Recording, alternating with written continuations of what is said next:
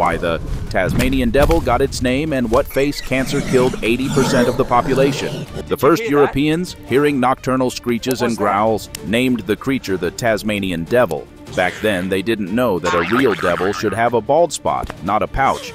Devils swear furiously over anything, as if they have access to modern media. Females choose the most emotionally unstable suitors. If a male isn't unhinged enough, they'll smack him in the face. That's a rejection. 30 little devils are born the size of peas, but there are only 4 nipples. The caring mother eats the extras and carries the survivors on her back. They feed on carrion, throwing wild parties, screeching, growling, and crunching bones. But here's where trouble strikes. Infectious face cancer spreads through fighting. Mortality rate is 100%. Within a year, the face becomes covered with tumors. Like true Australians, they support the trend of glowing under ultraviolet light.